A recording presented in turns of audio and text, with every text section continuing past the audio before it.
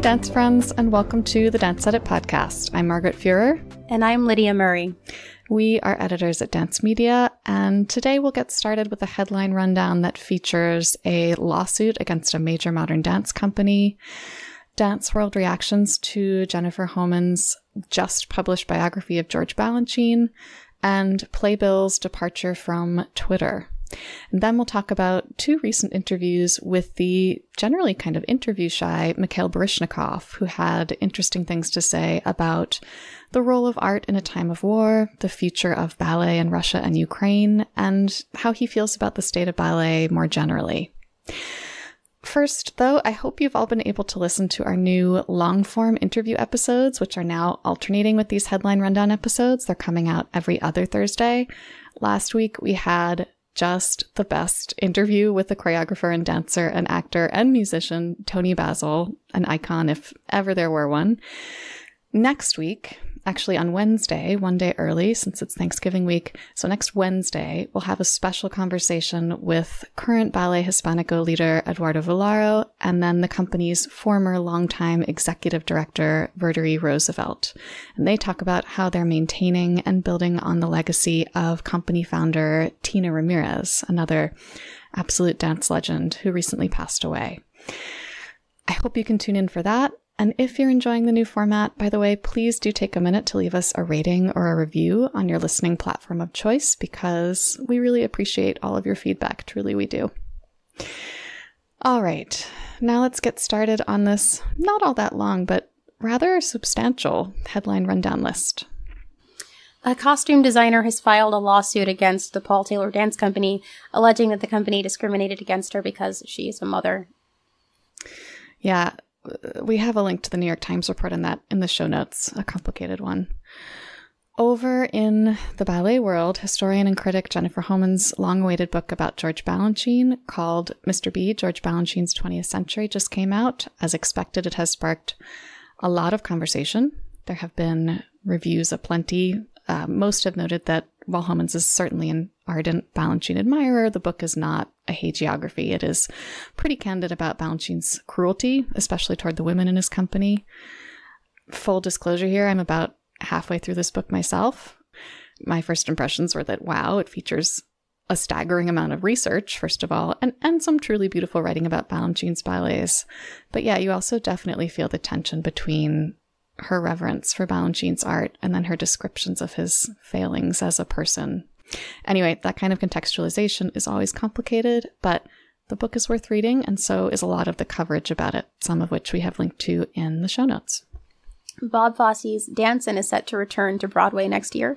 Performances will begin March 2nd, 2023, and opening night is scheduled for March 19th. The production will recreate Fosse's original Tony-winning choreography, and Tony winner and Dancin' original Broadway cast member Wayne Salento is directing and providing musical staging. I'm so glad that's coming to New York City. I'm hoping a lot of the cast from that Old Globe production transfers too, because that was such a great group of dancers. Ida Saki and Colton Krause and Corey Michelle Pettinot. It's like all stars. Agreed. Really great group of dancers. In more Broadway news, Broadway transfer news, Shucked, a corn-themed musical comedy, is coming to the Nederlander Theater in March following its world premiere at Utah's Pioneer Theater Company. Shucked features choreography by Sarah Oglebi, who, by the way, also choreographed the new musical version of Almost Famous. Playbill has left Twitter, saying that the platform now blurs actual news and insidious rhetoric. The move comes after Twitter launched and then shortly thereafter suspended a program that allowed users to pay for a verification checkmark, which led to confusion and misinformation. Will we see more of these kinds of announcements from more arts organizations as time goes on? Maybe. Quite possibly. Weird time to be on Twitter. Next up on the rundown, Dance Data Project recently released a study looking at compensation for the artistic and executive directors of the largest 50 ballet and classically based companies in the US. And it found that during fiscal year 2020, those companies' budgets dropped by an average of 9%, but executive and artistic director salaries actually increased. So information about fiscal year 2021 is not yet available, but it will be interesting to see how that year's data looks, what happens to budgets and compensation as companies restarted live performances. The full report does have information about 2016 to 2019 as well as 2020, so it's tons of useful info, and we've linked to it in the show notes. Lester McGrath, the executive director of the Royal New Zealand Ballet, has quit effective immediately.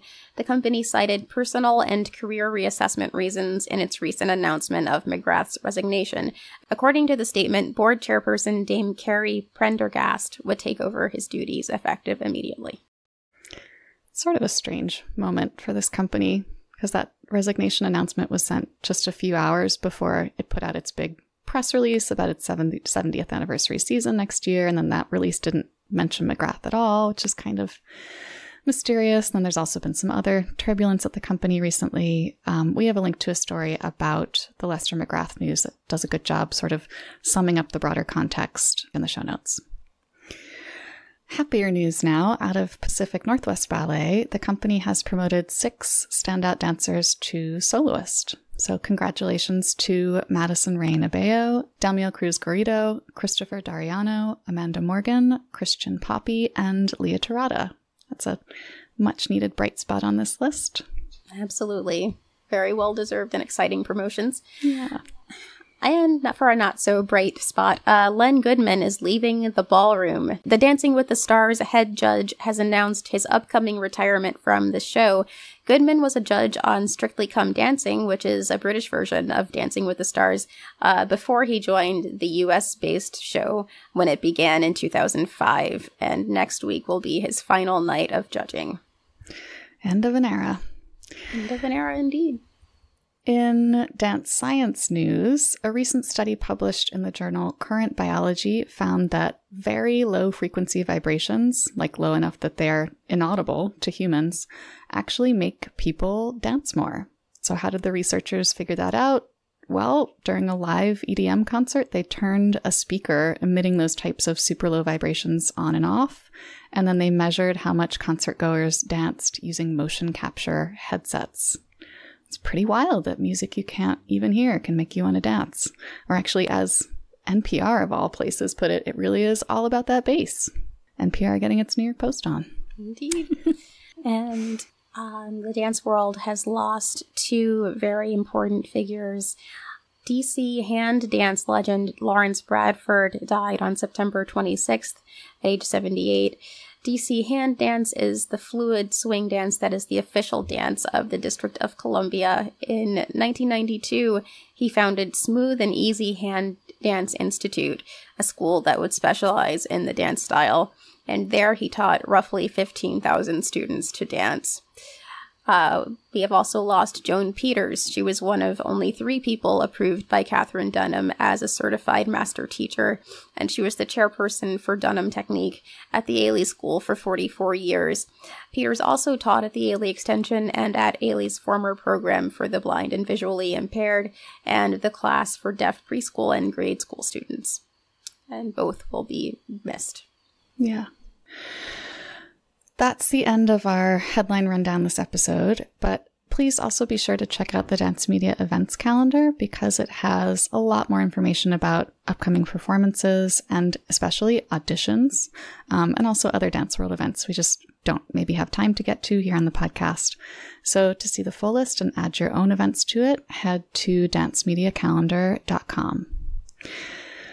All right, moving on now to our longer discussion segment, which we're doing a little bit differently this episode. Rather than focusing on a particular topic that's been in the news, we're going to talk about 2 recent interviews with one of dance's biggest stars. So yesterday, the day you're hearing this, it'll be yesterday, Mikhail Baryshnikov received the Queen Elizabeth II Coronation Award from the UK's Royal Academy of Dance. That's RAD's highest honor. And in the days leading up to the ceremony, Baryshnikov talked to our own Amy Brandt at Point Magazine and also to The Guardian's Lindsay Winship. And both interviews were pretty wide-ranging. When an artist of this stature is receiving this type of Lifetime Achievement Award, there are always a lot of possible topics on the table.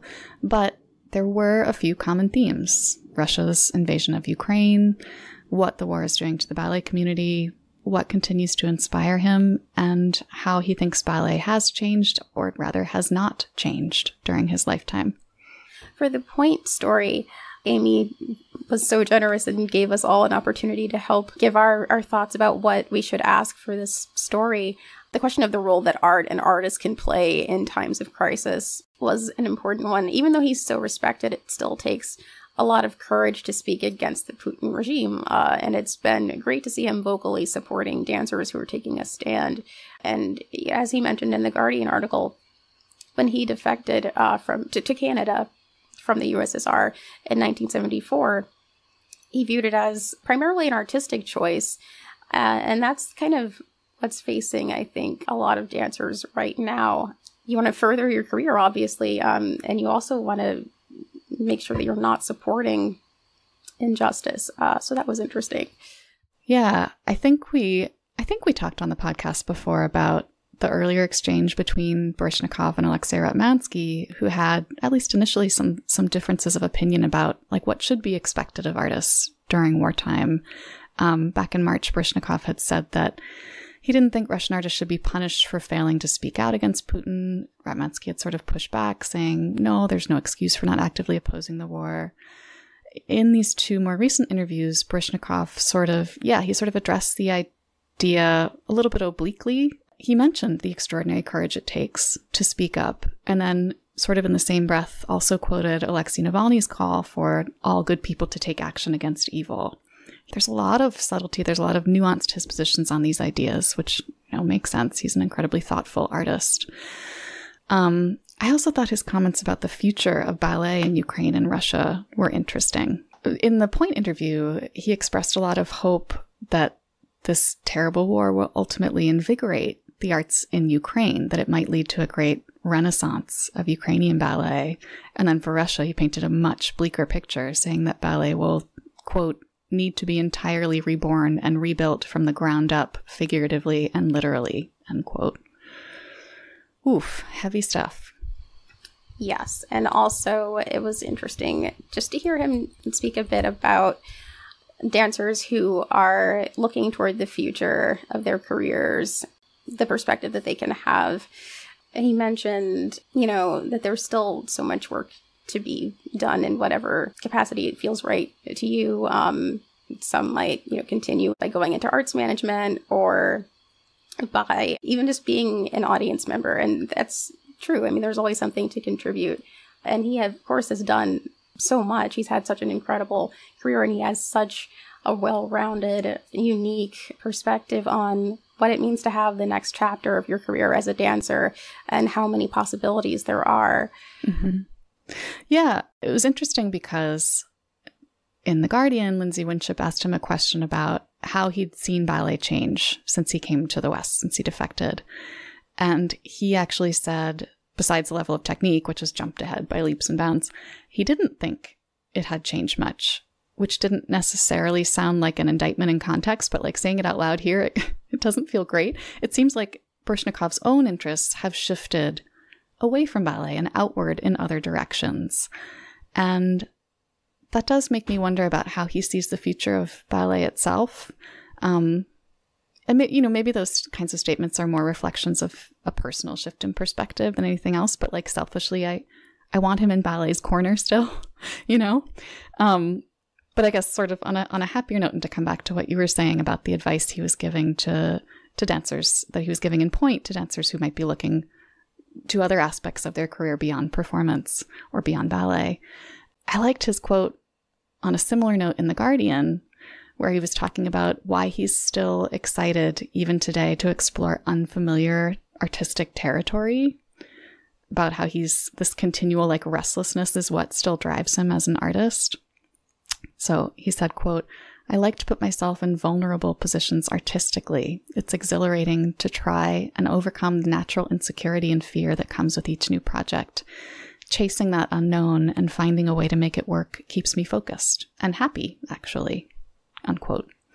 And as somebody who has a hard time pushing herself to chase unknowns, I want to print that out and tape it to my fridge, I thought the same thing.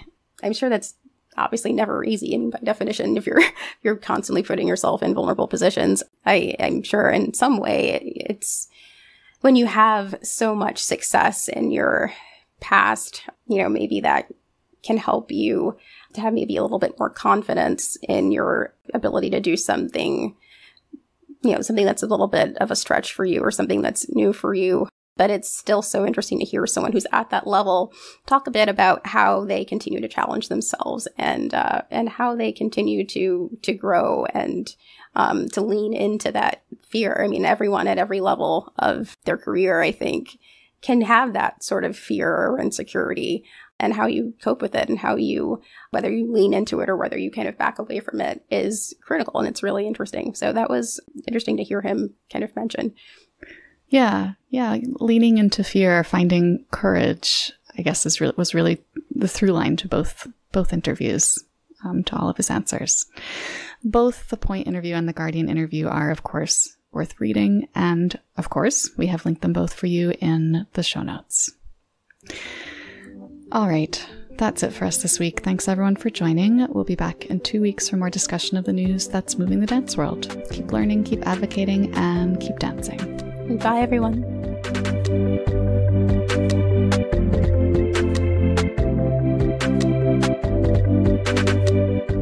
The Dance Edit podcast is a product of Dance Media, publisher of Dance Magazine, Dance Spirit, Point, Dance Teacher, Dance Business Weekly, and the Dance Edit newsletter. Our hosts are Amy Brandt, Courtney Escoyne, Margaret Fuhrer, and Lydia Murray. Our music is by Celestine, with special thanks to Broadway Dance Center for helping us record those footfall sounds. Find out more about The Dance Edit and subscribe to our daily newsletter at thedanceedit.com.